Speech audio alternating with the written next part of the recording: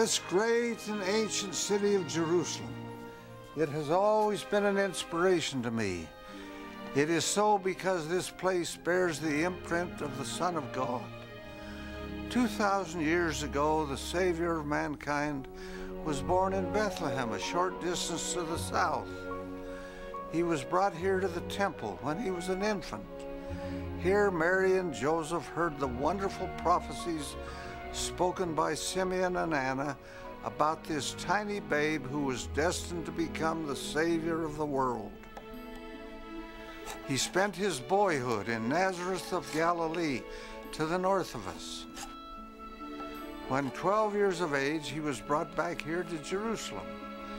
Here he was found by his mother conversing with the doctors in the temple, and they were hearing him and asking him questions. It was near here that he gazed out over this city and said with sorrow, "O Jerusalem, Jerusalem, thou that killest the prophets and stonest them which are sent unto thee, how often would I have gathered thy children together, and ye would not." Jerusalem was the scene of the final days of the mortal life of the Son of God. Here he suffered the agony of Gethsemane, his arrest, his trials, his condemnation, the unspeakable pain of his death on the cross, his burial in Joseph's tomb, and the triumphant coming forth in the resurrection. None can fully comprehend the splendor of his life, the majesty of his death, the universality of his gift to mankind. We declare with the centurion who said at his death, "Truly this man was the Son of God." God be thanked for the gift of his Son, the Redeemer of the world, the Savior of mankind, the Prince of life and peace, the Holy One.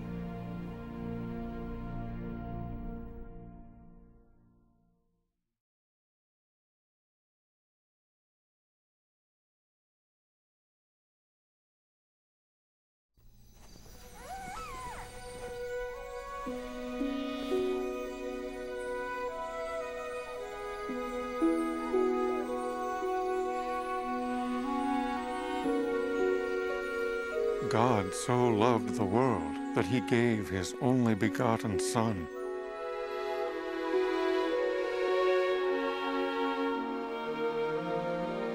God is our Father. He placed us here on earth as a part of his plan. He wants us to return and live with him again. He knew that we would be subject to sin and death, so he provided a way for us to overcome these obstacles. Jesus Christ opens the way for us to return to our Father.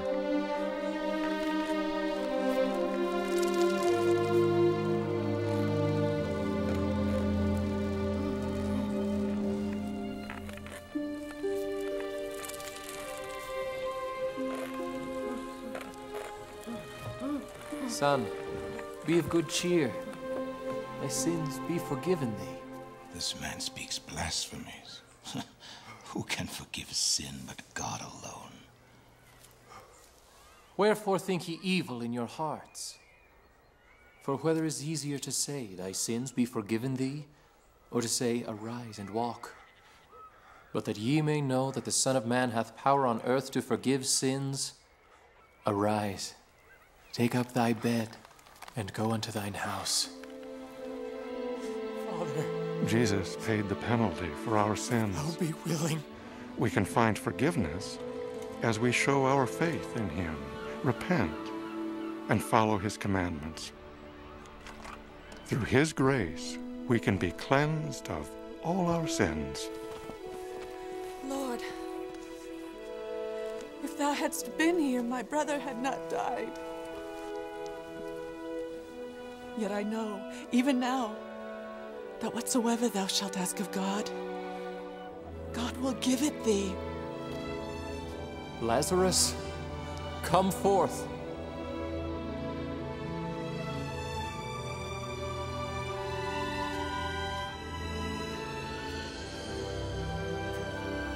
Loose him. let him go.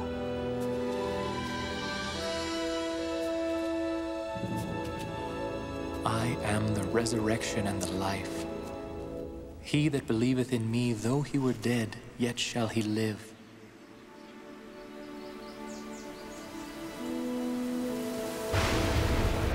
Jesus died on the cross. On the third day, his spirit was reunited with his glorious, immortal body. Touch me not, for I am not yet ascended to my Father. Because he overcame physical death, all of us will be resurrected as well. Resurrection is a gift from Jesus Christ. God so loved the world that he gave his only begotten Son. By overcoming death and sin, Jesus offers us salvation, which is the greatest gift of all.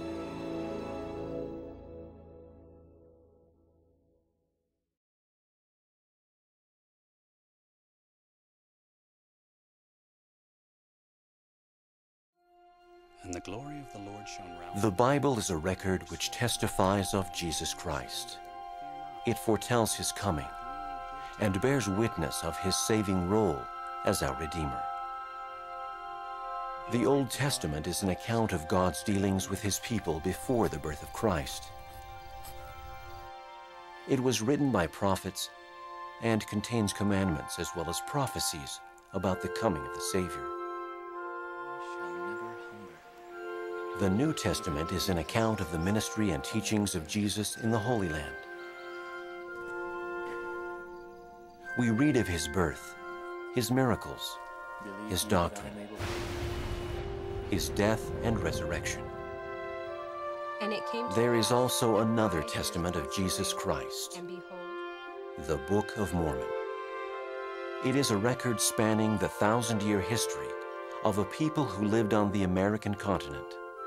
Prophets among them foretold the coming of Christ.